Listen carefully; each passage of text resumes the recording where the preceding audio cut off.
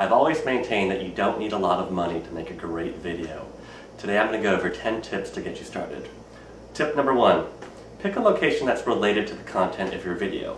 If you can't find a location that's related to the content of your video, use a black cloth for the backdrop. Rule number 2, rule of thirds. Make sure you use your tripod and zoom in and get a nice close-up or medium shot of your subject. And make sure the crosshairs of the imaginary tic-tac-toe board are around the center of the focus of your video. Tip number 3, lighting. As you can see, the light in this room is coming from the window of the kitchen right here. And if you look at the right side of my face, it's a lot darker than this side. You want to have even lighting on your face, so what I'm going to do is, I actually have a mirror on this right side. I'm going to cover my mirror, and you can see it's a lot darker, and now I'm going to uncover it, and you can see the difference. It's pretty stark. If you don't have a mirror, you can use a white foam board. I'm going to flip the foam side this way, and you can see the same effect happens with the foam board. If you angle it just the right way, you can get a lot more light on my right side of the face. I'll use the black side, I'll cover the mirror. You can see the huge difference when I cover the mirror with the foam board. So that's lighting. Use natural light from the window, use a mirror or a piece of foam board on the opposite side. Step 4, pick a quiet background. So make sure you unplug your refrigerator, your computer, or any other appliance that's making a lot of ambient background noise, and the audio will be a lot more crisp. Which leads us to our next step, step 5. Make sure you use an external microphone. For this particular video, I'm using my iPhone, and if you look really close, I'm going to get a little bit closer. I've actually taped the headphones into my shirt collar, and I'm using the microphone on my iPhone to record the audio. And I'm just using the voice memo system on the iPhone. You can use iTalk or a number of other voice recorders on there. If you don't have an iPhone, that brings us to tip number 6, which is editing the audio in Final Cut Pro. It's very easy to adjust the audio level so that they're at the right level in Final Cut Pro.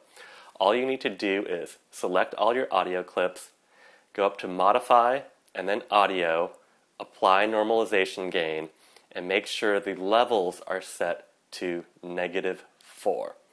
Once you do that, your audio level should be at the right level. But as you can hear, sometimes there's a hiss from the camera or from the iPhone or from any electronics in the room that you might not have unplugged, and you want to get rid of that background hiss. All you have to do to get rid of that is go to the Effects tab and find the Apple Audio Filters, select AU Graphic Equalizers. You're going to use these settings to knock out the low frequencies and the high frequencies, and you're going to drag this effects onto your audio, and that will knock out the lows and high frequencies, which will make your audio a lot more clean. Tip number 8, color correct your video. Sometimes your video is a little too light, a little too dark, or the grays or midtones are not quite the right level. Go to your color corrector under video filters and use that to adjust the highs, the mids, and the lows of your video so that they are at the right level. Tip number 9, text overlays. It's very easy to put a text overlay on top of your video indicating the person's name or their title or whatever they might be. Go to Lower Thirds Text Video Generator under the Effects tab, and select your text, drag it on top of your video, and don't forget the Drop Shadow button under the Motions tab under the viewer.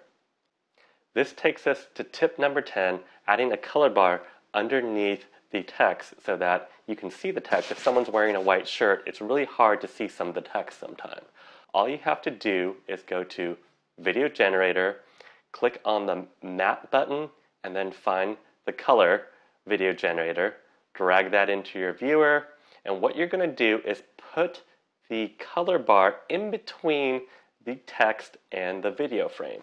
It should look a little something like this.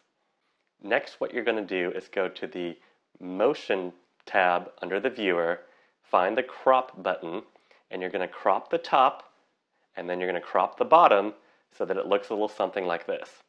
Next, you're going to find the opacity tab. You're going to lower down the opacity so that the background video shows through the color bar.